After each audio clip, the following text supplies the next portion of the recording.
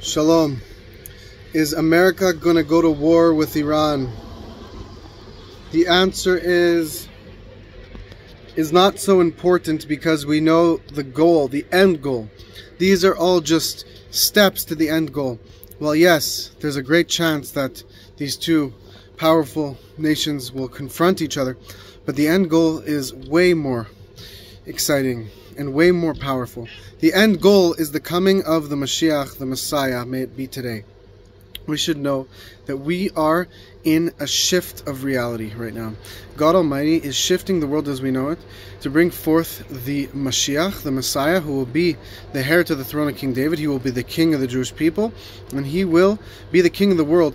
And he will reveal the King of Kings, the King of Kings, Hashem, to the world. He will teach the world how to be prophets like him, and we will all experience a state of prophecy and a revelation of God. And peace will be filled the earth, and knowledge of God will fill the earth. There will be no more suffering and no more illnesses, and it will be a godly era. And there is prophecies that Rome will take out Persia. Rome is America. The modern day Rome is America, the Esav, the nation that descends from Esav, which is Western civilization. And America is the most powerful nation of Western civilization, and that is Esav. Now, we have to know something very interesting, and that is that follows that the name we asked in the beginning, is America going to go to war with Iran? The answer is there's a great chance. There is a prophecy that America will take out Iran, will bring them down, and they will hurt them, of course. America is a very powerful nation.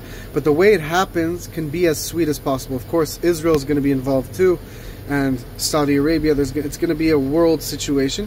But it could happen also in a spiritual way. There's no limit to how quick it could happen. It could happen in a spiritual war. It doesn't necessarily have to be a suffering for you specifically. The way it happens is it can be as sweet as possible for you. If God Almighty wants you on His side, then there's no reason that you have to suffer. The suffering is for the wicked. Suffering is for the ones who are hurting the Jewish people, which unfortunately we see a lot on social media now. But if you're watching this video, this is an opportunity for you to change your ways, or to continue your ways if you're already on the right path. And that is by blessing the Jewish people. And if you're Jewish, by following the 7 laws of Noach. And if you're not Jewish, by if you're Jewish, by following the laws of the Torah, and if you're not Jewish, by following the 7 laws of Noah for all of mankind.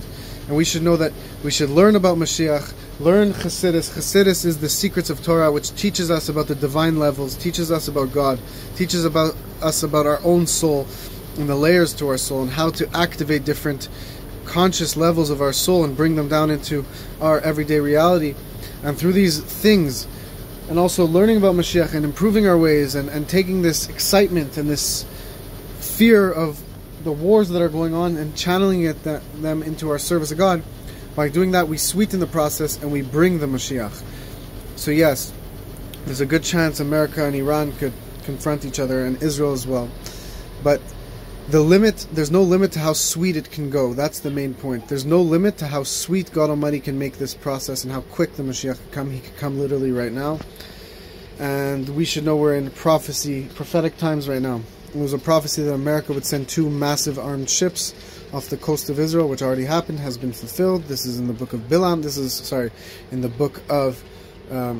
In the book of Exodus, in the Torah, in the Bible, the book of Exodus, Shmuel, and this talks about the prophecy of Bilam. There's also a prophecy that Saudi Arabia, Iran will threaten Saudi Arabia, and Saudi Arabia will get advice from America, which we also witnessed that just happened recently, where the Houthis threatened Saudi Arabia. Saudi Arabia went to get advice from America and asked them to try to quiet the situation, because they were scared.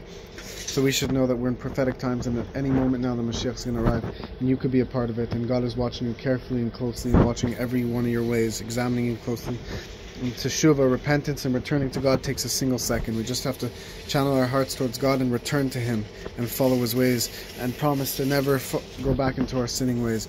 God bless you. May we experience the redemption immediately.